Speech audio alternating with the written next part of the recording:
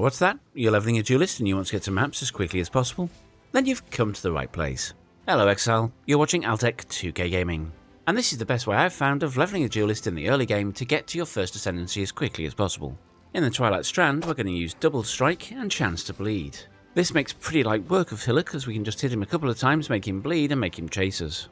Once he's down, into town. Talk to Tarkley and let's pick up Splitting Steel as the quest reward. We're also going to pick up a two-handed axe. If he doesn't have one, then a two-handed sword will do at a push.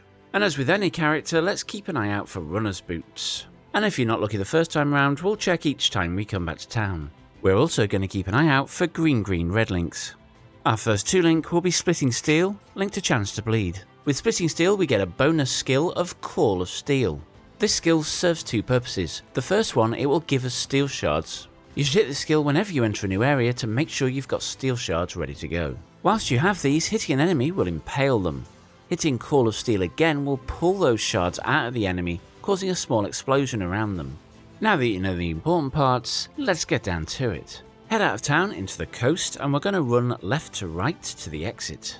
You don't need to kill anything in here, but you do want to grab the waypoint as you pass it. Once you get to the exits at the end, we're going to go into the mudflats. And in here we're going to loot the 3 rower nests. Do be extremely careful, rowers are evil and will happily stun you till death. Once you have the 3 shells from the nest, we're going to head to the right of the arena and find the exit to the submerged passage. Touch the shells on the wall and head straight in. In here, grab the waypoint and take it straight back to the coast. Head down now into the tidal islands and we're going to run around the left hand side. Once you get to the bottom you'll meet Hailrake. He has motion prediction to level 5, so we need to move around him somewhat erratically to avoid him killing us. Once he's down, grab the medicine chest quest and the portal scroll. Log out and back in and we should end up in town. We're going to grab Ancestral Protector and Dash from Tarkley for the quest rewards, and we're going to look to buy any red green items if we didn't get one already. Head over to Nessa and get the Quicksilver Flask and Volley. We're also going to buy from her Steel Skin and War Banner. Put Steel Skin on your left mouse button so it activates as we run. We can do this because the guard skills are all instant cast. We now have our first 3 link. Splitting Steel, Chance to Bleed and Volley. Take the waypoint back to the submerged passage. Distract enemies with your totems as you use Splitting and Call of Steel on them. Leave War Banner active on your back until you get to bosses and drop it to get big bursts of power.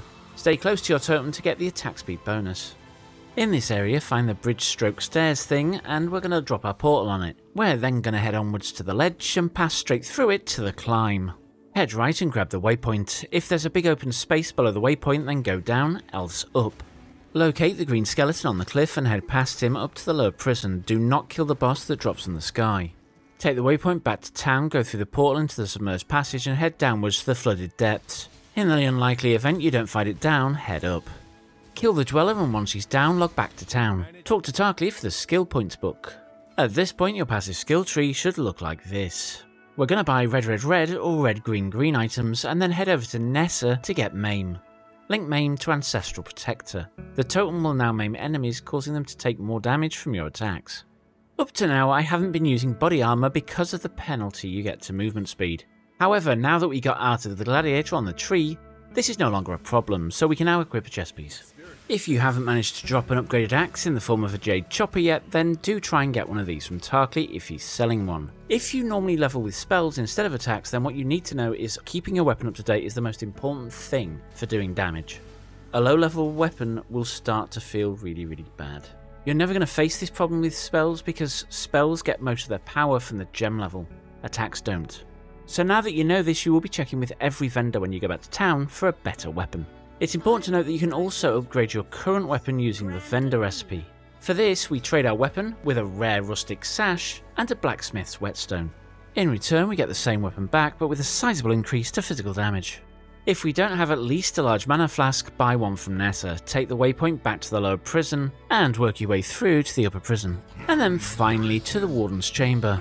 Follow the blood trails on the floor until you come face to face with Brutus. Use your totem to help distract him as you lay as much damage as possible while avoiding his slams. Try and stand behind him throughout the fight if you can. And don't forget that your dash skill can help you do this. Once he's down, log out and back to town. Buy Leap Slam from Tarkley and Life Tap from Nessa for the quest rewards. We're then going to buy Vitality and Precision from Nessa and if we can afford it, also faster attacks. Our movement skill 3 link is going to be Leap Slam, linked to Life Tap, and then faster attacks. And we can now drop Dash. It should be noted that Leap Slam is now using our life instead of mana. This means that we can use it far more frequently. However, do check your life pool every so often because it will drain the pool quite quickly until we get more regen. Our Vitality will help offset this quite nicely once we level it up a bit. Now that we've laid out the basics you need to look out for, I'm going to pick up the pace somewhat. Take the waypoint to Prisoner's Gate, run down the side with the cliff and take the offshoot to find the next offshoot and head out to the ship graveyard. Grab the waypoint, this is normally near the entrance, then find the overturned boat and enter the area beneath it. Find the quest marker and touch it to release the All Flame. Grab it and then head to the exit at the back of the room. Now find the entrance to the Cavern of Wrath. This is normally diagonally opposite to the entrance to this area. Grab the waypoint and take it to the ship graveyard. Find and destroy Fairgraves. Once he's down, log out. Grab the skill book from Bestel for killing the pirate. And we're going to buy 3 gems from Nessa: Spectral Helix, Chance to Poison, and Enduring Cry. We're now going to drop Splitting Steel and Volley. Our new 3 link will be Spectral Helix, Chance to Bleed, and Poison.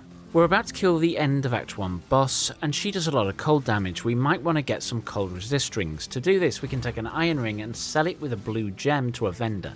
So now that we're ready to take on our quest, let's grab the waypoint back to Cavern of Wrath, run through it and get to Merveil. To down her, we're gonna use Spectral Helix for the first time against a boss. Spectral Helix is a bit different to normal gems. Instead of throwing out projectiles towards an enemy, they basically throw out projectiles that spin around you. These will orbit around their current trajectory even if you move. This means that we just spin them up near the boss, and then run around dodging her attacks and keep spinning them out. Don't forget to use your totem for distraction purposes. Spectral Helix will make light work of this boss and both her phases. Now exit her lair to the southern forest, run up the wall to the right and exit to the Act 2 town. Exit the town to the right to the old fields, follow the road into the crossroads, then follow the path to the waypoint. Head upwards and enter the Chamber of Sins. We want to head to the centre, and once we get there, follow the waypoint to the exit. It's a straight line to the stairs from here. Once in here, we're going to run around until we find the offshoot to Fidelitas the boss. Dispatch him, get the baleful gem from the crafting bench, and log out. Back in town now, take Corrupting Fever as the quest reward from Groost, then buy Blood Rage from Yena. Exit stage left to the riverways, follow the path and use Leap Slam to jump over the broken bridges. This area is dangerous because of the little tree monster things. For this reason I suggest not stopping to kill anything. Grab the waypoint as you pass it, eventually entering the western forest. Follow the path downwards, grabbing the waypoint and noting the side of the road it's on. Cut down Captain Artillery at the bottom of the area and pick up the emblem he drops. Place this in the Thematic Seal. Now head up the area on the opposite side of the room to the waypoint. Eventually you'll find the entrance to the Weaver's Chamber. A large, dangerous spider. And if you suffer from arachnophobia, I'm deeply sorry, because you really can't close your eyes for this fight or she might kill you. For this fight we're going to use our 2 new skills. But do take care as both of these skills will consume large chunks of your life. Corrupting Fever will take a large chunk of our life when we first cast it, and it will give us a buff for a short period during which we can apply Corrupted Blood to our enemy. We can refresh this for free by using Leap Slam to jump around, because skills that cost life will refresh the skill. Just make sure you don't spam it or you will end up killing yourself. Blood Rage causes us to take 4% of our life and energy shield pool as physical damage per second. As a buff it grants us increased attack speed but also more leech, and leech should offset the cost. Once we take the Weaver down to about half health, she'll go up into the ceiling and we'll just be left with her ads for a little while until she comes back down. What you want to try and do in this fight is stay behind her because she will poison you if you're in front of her. Once Spectral Helix takes her down, grab Malagaro's Spike and log back to town. By this point your tree should look something like this. And don't worry if you're struggling to keep up with the tree, I will go over it step by step at the end of the video. We can now pop back quickly to Act 1 to talk to Bestel to get a skill book. Now back to the Act 2 waypoint and take it straight to the crossroads. Follow the path right out into the broken bridge. At the end of the path in the broken bridge you'll find Caitlin. End him. And take his amulet. Log back in and take the waypoint to the riverways. Follow the path that breaks out of the side of the road and enter the wetlands. Find Oak's camp towards the centre of this area and take him out. Also take his amulet, then run to the top left of the area and grab the waypoint and touch the door covered in vines. Log to town and take the waypoint to the western forest. Whichever side of the road the waypoint's on, head in that direction until you reach the outer wall, and then head down it until you find a Lyra. We are going to help her for the all-res, mana regen and crit multi. We are now going to pop quickly back to the Act 2 town and talk to Silk to get vicious projectiles. This will replace Chance to Poison in our main 3 link, now making it Spectral Helix, Chance to Bleed, and Vicious Projectiles. Take the waypoint back to the wetlands and enter the ruins. It's now a straight path all the way to the end of Act 2 boss, the Val Oversoul. He takes an absolute age to come out the ground, so you might want to have a good book handy, or you could watch one of my other YouTube guides. Here we're going to use Spectral Helix to end him, but we do need to dodge his slams, his lasers, his falling rocks, until that is, our spinning axes terminate him. We can now log out and take the waypoint directly to Act 3. In Act 3, run left and kill the guard captain. You now have to wait for Clarissa to stand up, and then make sure you talk to her. If you don't, she won't be in town when you need her later. Once that's done, run down and left until you find the entrance to the Act 3 town. Once in town, run up the stairs to the right, and then exit to the slums. We do not want to go into the centre of town.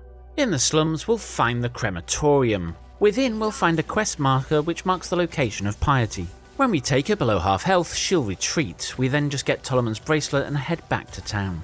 Talk to Maramoa and pick up a skill gem that best vibes with your future plans. This build has no need for any of these in its immediate future. Over to Clarissa now, where we're going to buy Determination and get the sewer key. Drop Vitality and equip Determination in its place. Back to the slums now, we're going to open the sewer grate and head straight down.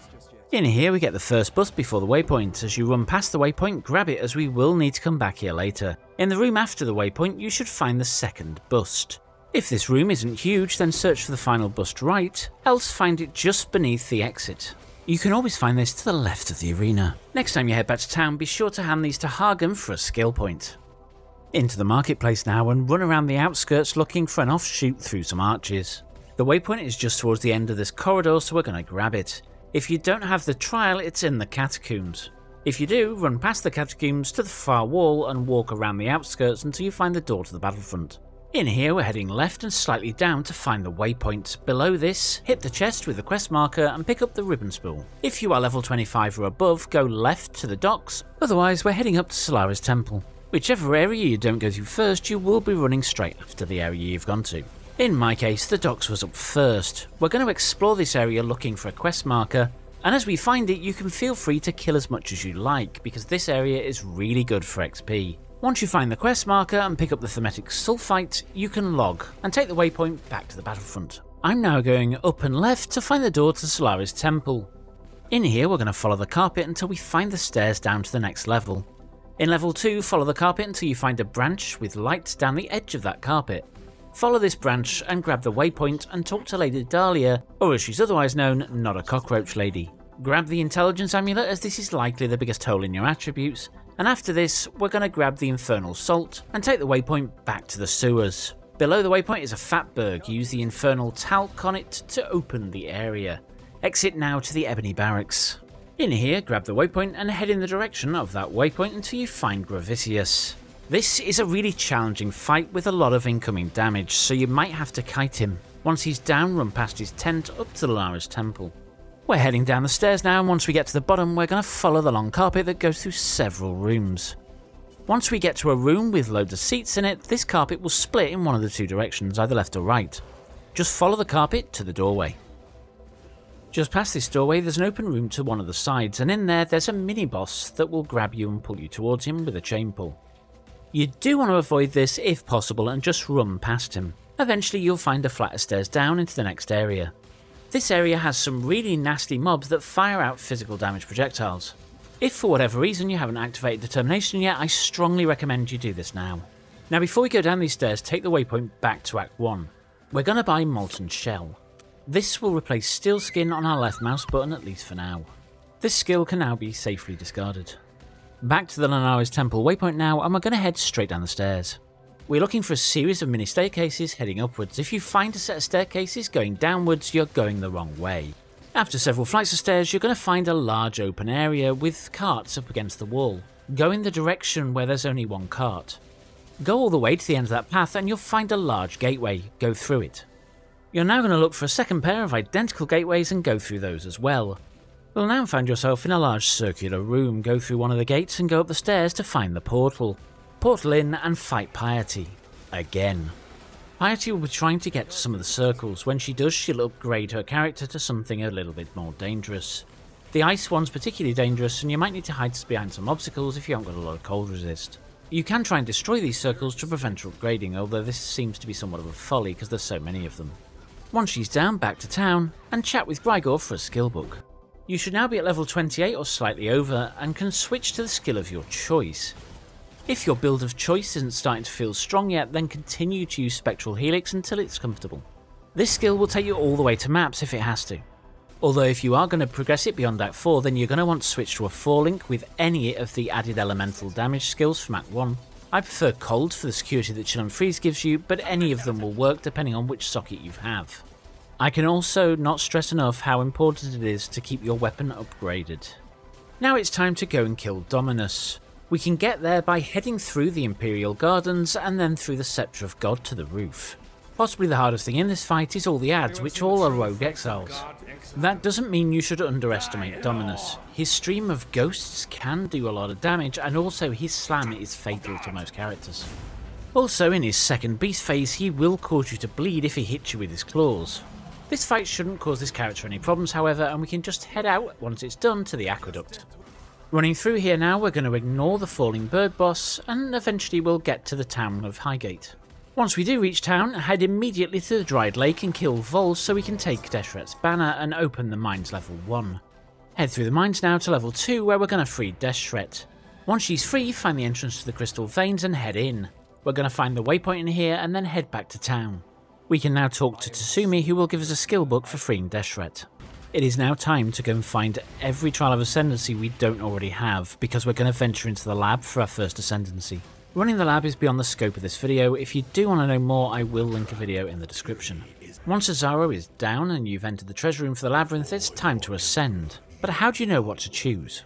The Duelist, like all other characters except the Scion, has 3 different Ascendancy paths. The first of these paths is the Gladiator. This powerful Ascendancy class specialises in bleed and block. If you're going with bleed, then I strongly suggest Blood in the Eyes and Gratuitous Violence. They'll increase your damage and therefore your levelling speed. If you're not going with bleed, then Arena Challenger is a top pick, giving you both movement and attack speed. I would go back to Act 1 in this case though and pick up a Blood and Sand to help maximise the effect. The next Ascendancy is the Champion. And all of these Ascendancy points are pretty situational, so I don't really have a top suggestion here.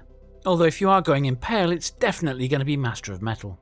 And last but not least, we have the Slayer, a Master of Leech. And my top pick here is going to be Bane of Legends. It gives us a lot of extra damage, especially against bosses. These guys take a ton of time to make. If you have enjoyed it, then tickle that like button to let me know. And with that, thanks for watching, and I'll catch you next time.